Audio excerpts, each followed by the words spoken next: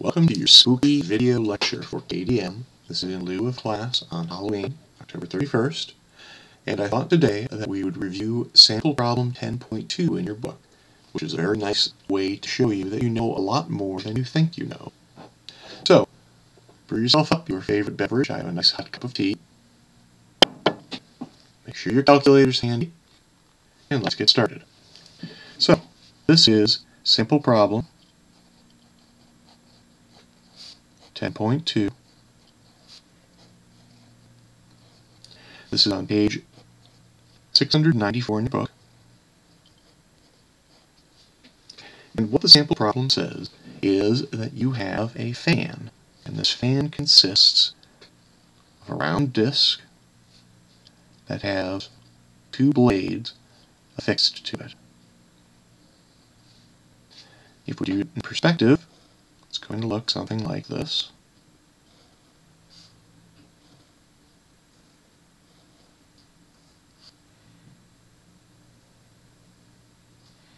This disc is driven in the center by an electric motor. Well, there's our pulley drive system. The disc itself is steel. It's got a radius of 0.3 meters, and it is 0.0398 meters thick. The two blades that are mounted on it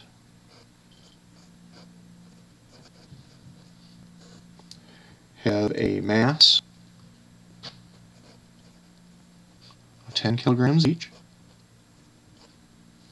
They are 1 meter square, so 1 meter by 1 meter, and they each have a thickness of 5 millimeters.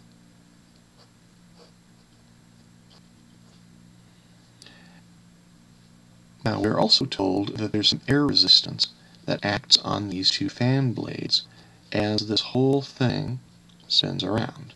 Or if we're looking at it plan view, it's going to spin around. That air resistance can be modeled with the equation F is equal to kV squared A, where A is the area of the blade, V is a linear velocity at the center of the blade, and K is a constant. That constant K is given as 0.025 Newton seconds squared per meter to the fourth. Just to double check then, for the source calculation, we have Newton seconds squared over meters to the fourth for K. For linear velocity, we have meters per second, and that's squared. And for the area, we have meters squared. So if I cancel out squared meters, so the meters cancel out entirely. This is seconds squared, so my seconds squared cancels out the 1 in the constant, and I do end up with a resultant of newtons for the force. So that makes sense. This motor, we are told, generates a torque of 25 Newton meters. So far so good. Now comes the hard part. We're being asked two things about this system.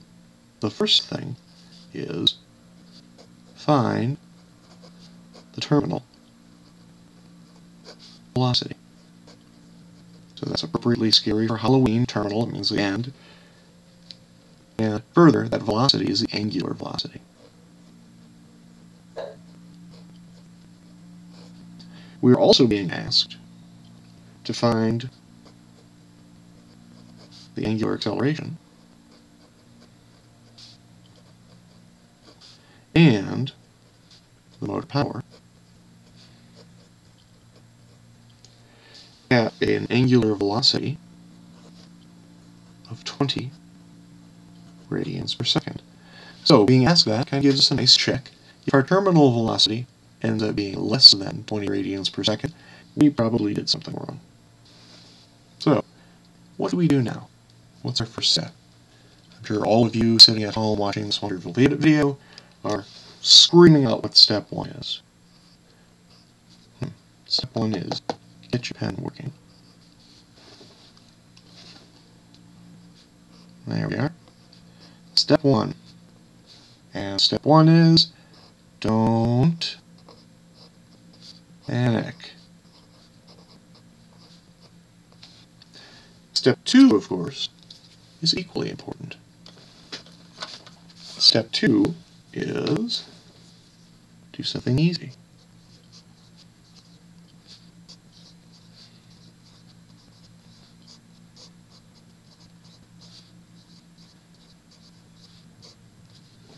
So, we begin by doing something easy. We know that to solve this, and the reason we know is because we already said it, we're going to use D'Alembert's principle. And D'Alembert's principle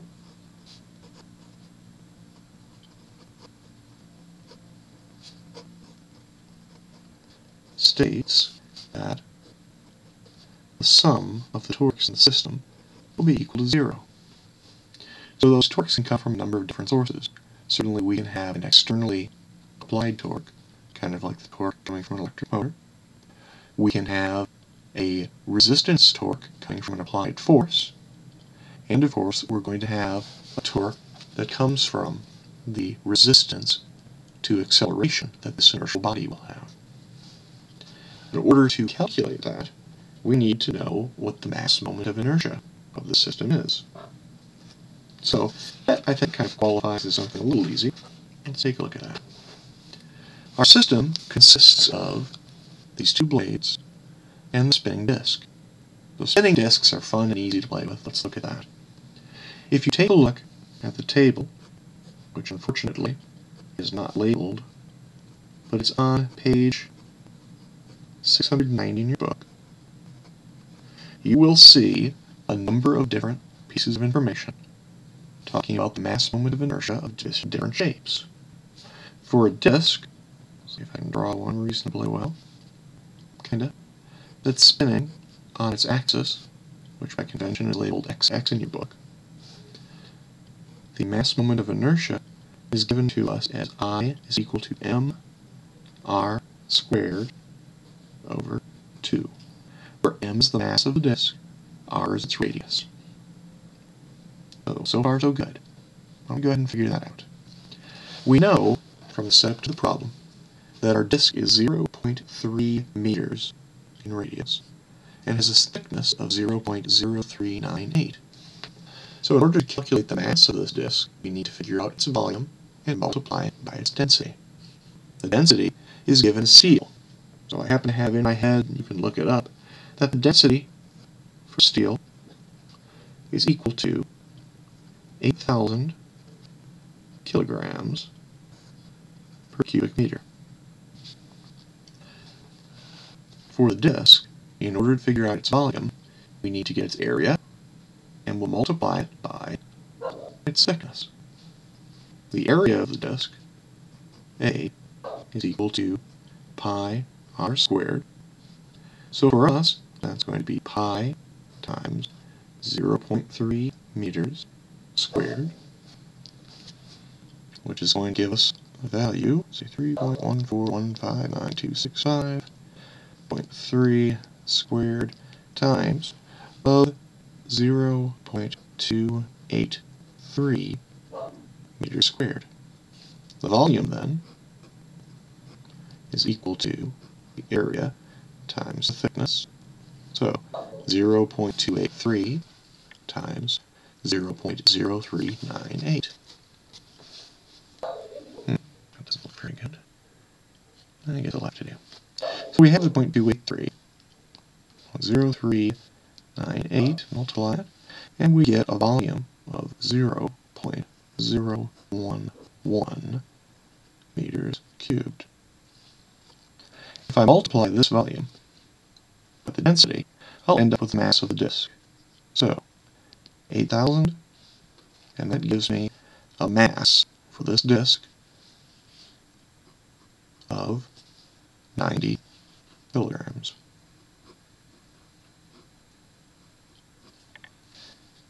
The radius of the disc is already given to us as 0.3 meters. So just to think about that a little bit in context, it's about 12 inches. So this is a 24-inch spinning piece of steel that weighs 90 kilograms. Not inconsequential. So if I plug my values in for the equation, I calculate that I is equal to 90 kilograms times 0.3 meters squared divided by 2, and that gives me a mass moment of inertia.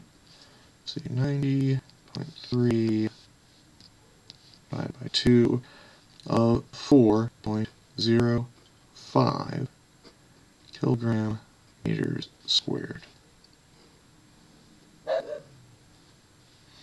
So far, so good.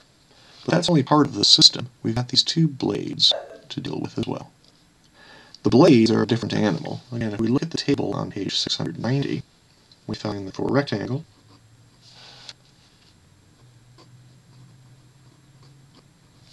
the equation for the mass moment of inertia is I is equal to m times b squared plus c squared over 12. And in common with the spinning disk, the table gives us a little picture to show us what each of these values means. So I'm going to try and reproduce that here. I have this spinning rectangular thing,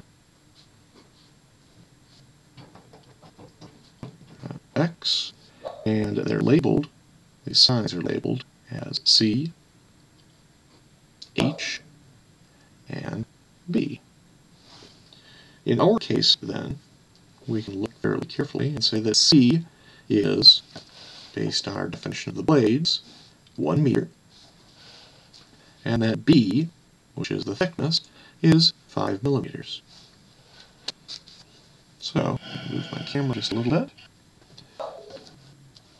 Therefore, I is equal to 10 kilograms, pulled from what they told us initially in the problem, 10 kilograms times b squared, which is 5 millimeters. We're going to need to adapt that or convert it to meters. So 5 millimeters divided by 1,000, and that would be millimeters per meter squared, plus c, which is 1 meter squared, over 12. And again, let's bring out our handy dandy calculator. So I've got 5 millimeters divided by 1,000 and square it. 1 meter, square it, add the two together, multiply that times 10 kilograms, and then divide the whole mass by 12. I did something wrong. Let's try this again. 5, 1,000 divide, 5, 1,000 divide, squared, 1, 10 times 12 divide. There we go. So, I for the blade is 0.83 kilogram meters squared. Okay, I'm going to stop here for a moment because I just saw somebody pull into my driveway, and we'll resume on a separate file. So, take a sip of your lovely drink, make sure I did the calculations right so far, and we'll be right back.